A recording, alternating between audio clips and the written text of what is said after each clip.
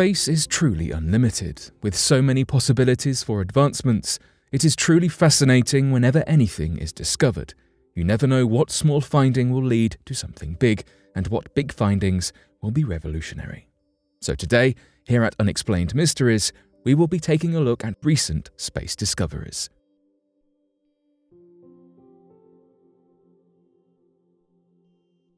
NASA detected eerie sounds of Saturn's radio emissions. For those of us easily frightened, sounds are a sure way to make us jump. We can assume you will be at least a little on edge listening to the empty sounds of space. NASA's Cassini spacecraft, sent to orbit Saturn from 1997 to 2017, was designed to investigate the ringed planet. In its decade of activity, we did learn a fair bit, with us seeing the birth of a possible new moon, finding out more about the atmosphere, and delving into the rings of Saturn. One of the most fascinating discoveries this spacecraft brought back were audio files, capturing the sounds of the space within the rings of Saturn.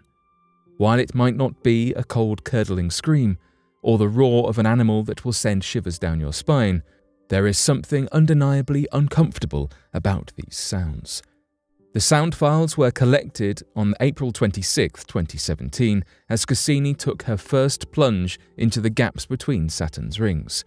This was a monumental achievement, not only sending us back the first audio sample of this gap, but this was also the first time a spacecraft had travelled into this gap, or so-called void, in between Saturn and its rings, by far the planet's most distinctive feature.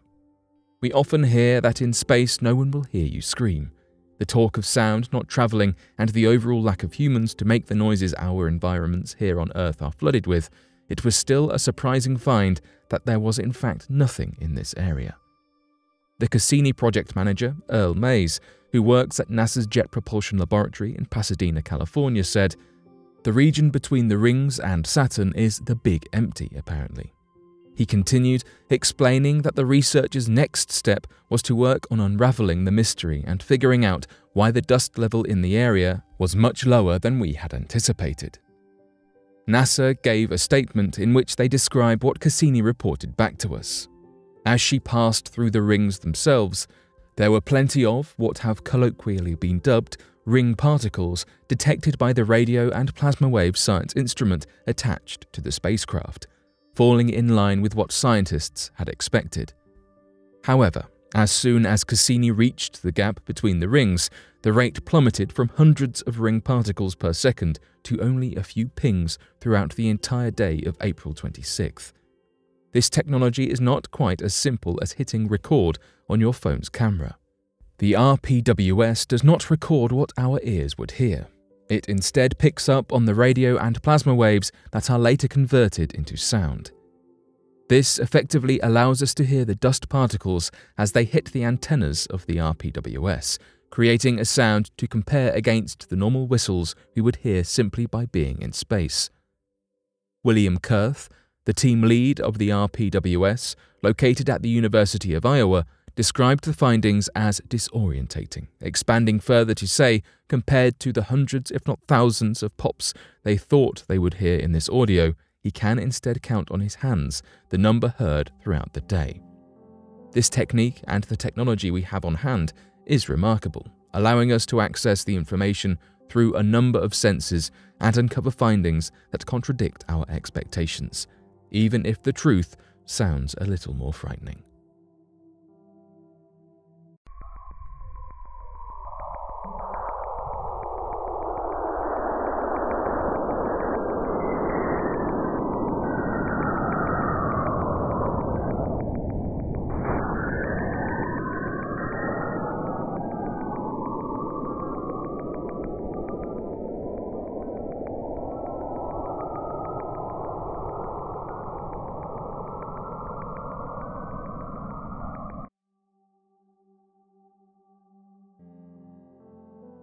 Three planetary systems are forming around this binary star, SVS 13.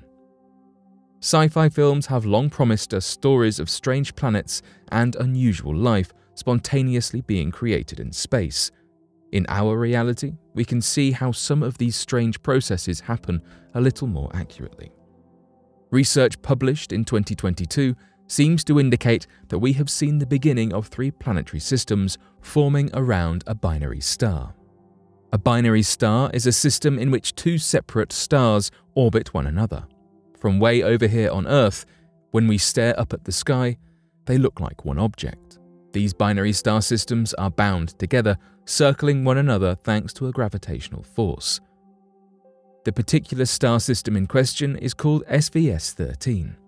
This system is 980 light-years away from Earth, and it seems as though glancing at what surrounds it could clue us in on how some planetary systems come to exist in these unusual environments. For 3 decades, a team of international scientists have bound together, researching and observing this binary system, trying to catch a closer look. This work has come together to reveal how these stars are sat in the middle of disks of gas and dust. These circles of gas and dust are seemingly more complex than what first meets the eye and have the potential to bring us some new insights on planet formation. The team used the Very Large Array and the Atacama Large Millimeter Submillimeter Array to study the binary star system SVS 13. These arrays helped to gain a comprehensive view and description of the binary system in its formation. SVS 13 is being classified as being in its embryonic phase. As we currently understand it, when planets begin to form, this is done so through a slow process in which particles of ice and dust come together to form clusters within the disks of dust and gas. These disks are referred to as protoplanetary disks and are found around forming stars. So far, this explanation seems to be somewhat accurate, though has only been applied to single stars such as our Sun. What would happen in a binary star system where there are 2 stars to form around and an additional gravitational pull we need to consider? We do not know very much yet about how planets form around binary star systems, but we do know that we cannot assume the existing model applies. This new research paper could provide some answers we have been looking for, helping us inch closer to an answer. Ana Carla Diaz-Rodriguez, a researcher at the UK Alma Regional Centre based at the University of Manchester, said that the results seem to suggest that each star has a disk of gas and dust surrounding it, as we find in single star systems, though there is also an additional, larger disk encompassing both stars too. The larger disk that encompasses both stars in the system has a spiral structure that is pushing matter, namely the dust and gas, into the individual disks, supplying the individual stars. This research is monumental and brings us not only a step, but a leap closer to uncovering just how planets are formed in these binary star systems. Uranus was once slammed by a rogue space body. We have 8 planets in our solar system, and a notable shout-out to Pluto. But aside from Earth, with us here on it, there is one planet that is particularly quirky. In the July of 2018, several studies were able to confirm that Uranus has some relatively strange behaviors, one of which being its out-of-the-ordinary rotation system, spinning at a 90-degree angle compared to the other planets in the solar system. Following this discovery, we have to ask ourselves why this happened, and there are some theories in the works. Some researchers have suggested that a large-scale impact might have left Uranus a little different than the planetary pals alongside it. A team of UK-based researchers in the December of 2018 added some more fuel to this theory, releasing a simulation of what would happen if a body twice the size of Earth hit Uranus. A description of what would happen recounted that a large amount of the material from the unknown body's core would fall into the core of Uranus. If this was a high angular momentum impact, then a large amount of the core of the body could become embedded within the ice layer, forming lumps. So, if this theory is in fact correct, that leaves the question of when did this happen? Some scientists have suggested this huge collision may have been an event that took place millions of years ago, even before Uranus's moons had formed. Of course, not everyone jumped into agreement with the simulation. A debate predictably began, with some people forming conspiracies suggesting that the Earth had a similar fate awaiting in its future, with the alleged Planet 9 being the cause. The existence of Planet 9 is purely hypothetical, though it is an alleged planet that orbits outside of Neptune. It seems that we do not have anything to be concerned about anytime soon, nonetheless. Could this collision be what happened to Uranus, and is it possible that a mysterious body in the solar system could mean that Earth one day meets a similar fate?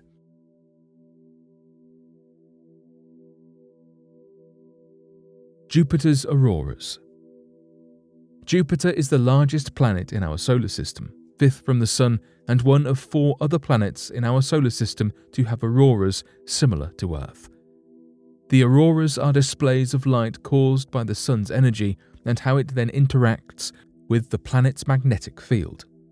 This results in a glow at the magnetic poles. On Earth, this is most famously the Northern Lights. Jupiter's auroras, however, are a little different if recent findings are to be believed.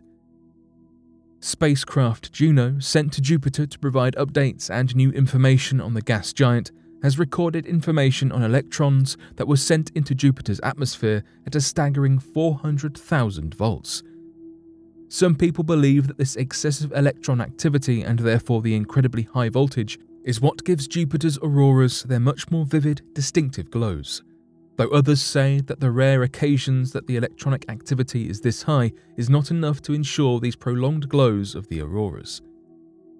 Juno was able to tell astronomers that the high voltages are caused by the rapid rotation of the planet. The speedy rotations means that the planet replicates the effect of an electric generator on a much larger scale. This allows the electrons to fire these high voltages, resulting in the stunning red, green, and blue glows that come from the planet's poles. The interaction between the Sun's rays, electrons, and Jupiter's atmosphere is something that we have never been able to observe prior to sending Juno off out into the solar system. Another key discovery that Juno alerted us to is that Jupiter's auroras seem to be formed from particles coming not only from its poles, but from Io, one of Jupiter's 79 known moons. The particles are pushed into Jupiter's magnetic field by Io, come from the volcanoes which emit large quantities of sulfur and oxygen. Whilst it is true that NASA has successfully sent many spacecrafts up into orbit before, Juno is a little different. Juno is the first ever spacecraft that has flown directly above both of Jupiter's poles. The route, journey, and information of Juno is entirely unique, travelling in an oval, elliptical orbit around Jupiter's north and south pole. This means the findings Juno is sending back to us about these particles is brand new. Juno is estimated to pass close by to the poles every 53 days, meaning it is travelling at 30 miles each second. This means Juno has mere seconds to capture all these measurements, and it does so using the Juno Energetic Particle Detector Instrument, also known as JEDI. Barry Morg, scientist at the Johns Hopkins University Applied Physics Laboratory, was the leading researcher behind the JEDI technology, who explained what a feat this technology was, stating, "We're very proud of the fact that we were able to pull that off." The confusion begins to arise when Juno did not send back consistent results. Astronomers anticipated consistent high voltages, though Juno has showed that this surge in electron activity is not always present. The firing of electrons appears to be random, with no rhyme or reason behind the different energies and bright auroras. Jupiter's auroras have been named a mystery for this very reason. Jonathan Nichols, a professor from the University of Leicester in the Department of Physics and Astronomy, explains that the uncertainty here is something Juno will aim to clear up in the future. But for now, he is not quite sure how you drive auroras so bright with that particular mechanism. For now, Juno will continue to pass by the poles, and hopefully, as more data is gathered, we will be able to make more sense of the information at hand. If we can figure out exactly what is happening to Jupiter, we hope to be able to apply this to many of the processes to other celestial bodies, such as white dwarfs, exoplanets, and pulsars. At the moment, however, Jupiter's auroras and their fluctuating voltages remain unsolved. NASA discovers hidden Kepler 1649c. A team of scientists recently discovered an exoplanet orbiting within the habitable zone of its star. This means that this Earth-sized planet sits in an area where it could potentially support liquid water. The team consists of transatlantic scientists working together as they go through old data from Kepler, NASA's space telescope that was retired in 2018. They decided to name this planet Kepler 1649c. The researchers had been searching through old observations to see if anything noteworthy was missed. As it turns out, the algorithm used to sort through the data misidentified this exoplanet and ultimately dismissed it. When scientists reviewed everything by hand, they recognized the signature and realized it was a planet. It is located about 300 light-years from Earth and is more similar in size and temperature than any other exoplanet found by the telescope. They estimate that it receives about 75% of the amount of light from its star as the Earth does from the Sun. However, it orbits a red dwarf, which is known for light flares and can make for a very challenging and dangerous environment on the planet. It could prove difficult for anything to survive there. With Kepler 1649c being only 1.06 times larger than our Earth, it was an exciting find for the team to see such a similar planet as ours among the stars. As researchers are still investigating the exoplanet, there remains much to be discovered. They have calculated an estimate on the temperature, but they don't know what its atmosphere is like, which can ultimately affect temperatures. It is difficult to measure things accurately from such far distances, so they can also be wrong about the size. Their calculations have large margins for error, so everything is mostly speculation at this point. Regardless, scientists are excited to see more rocky planets like this one because it gives them hope of finding other planets with habitable conditions for life. A year on Kepler 1649c is only about 19.5 Earth days because of how closely it orbits its star. It is much closer to its red dwarf than we are to our Sun. Red dwarf suns are commonly found in our galaxy, so scientists are eager to see if there are more planets that they missed. In this exoplanet system, there is another rocky planet of equal size that orbits its star at half the distance that Kepler 1649c does. The researchers explain that these two planets are very similar to how Venus is half the distance to the Sun than Earth is.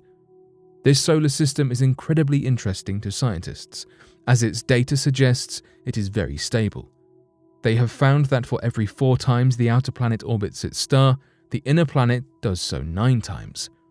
It has nearly exact counts every orbit, which indicates a very stable ratio and history. It is consistent and likely to continue for a long period. Its ratio is nearly perfect, which astronomers call an orbital resonance. Typically, they appear at 2:1 or 3:2 ratios, not 9:4. It is quite rare, which might be the result of a middle planet that they have not yet found. Although they looked for one, it might be too small or at a tilt that the Kepler transit method is unable to pick up. The scientists working through Kepler's data will continue to study this planet system and look for others that the computer might have missed.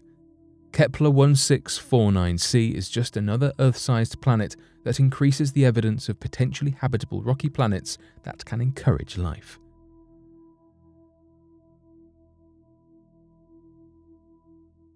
From incredible discoveries to outlandish theories, there is plenty of research awaiting in the field of astrophysics. What will we discover next? But what do you make of these discoveries? Be sure to let us know your thoughts in the comments section below, and please help us grow this community by liking and subscribing to our channel. Thank you for watching.